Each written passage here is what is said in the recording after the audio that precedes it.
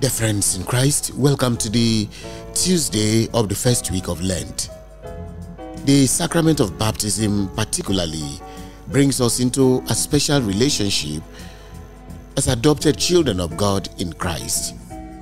Whatever the color or race, whatever the language or creed, God is for all.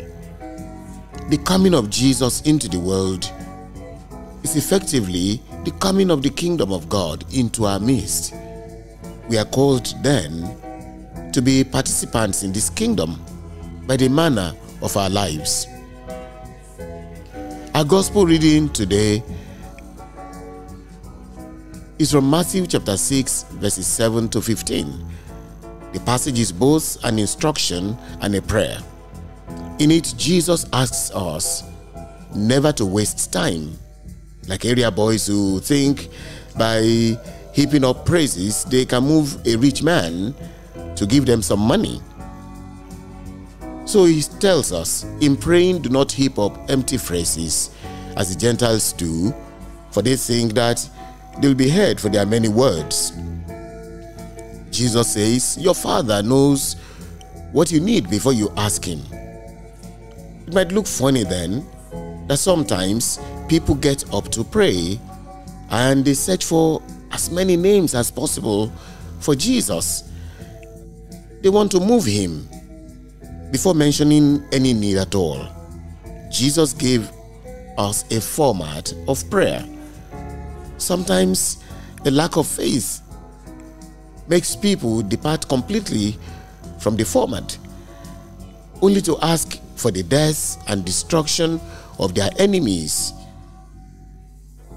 Our Father who art in heaven calls us to look unto God with faith as our common Father, and to look up to heaven as our true home where our Father dwells.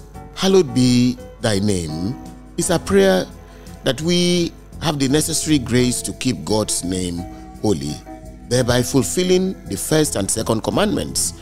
Thy kingdom come, thy will be done on earth as it is in heaven, invites us to accept Jesus in our lives as the one who makes present the kingdom of God in the world.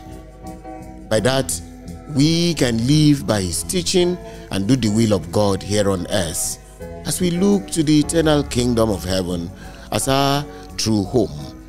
Give us this day our daily bread is both a prayer and an instruction to trust in divine providence and to seek our daily bread and needs with consideration for others. Man does not live by bread alone, but on the words of God. And forgive us our trespasses.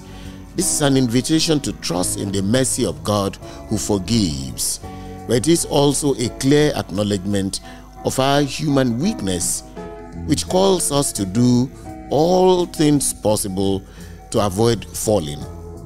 This, however, comes with a condition: as we forgive those who trespass against us. Jesus did not ask us to pray for the death of our enemies. Instead, he asks us to love them. One can only hope to be forgiven if one is ready and truly making efforts to forgive. One who does not forgive, therefore, wastes his time hoping he will be forgiven. And lead us not into temptation.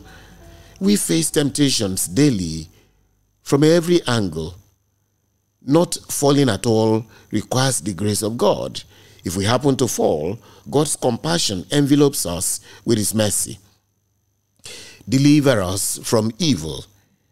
Even if we walk in the valley of darkness, even if there are enemies planning evil, God is our light and he keeps us safe.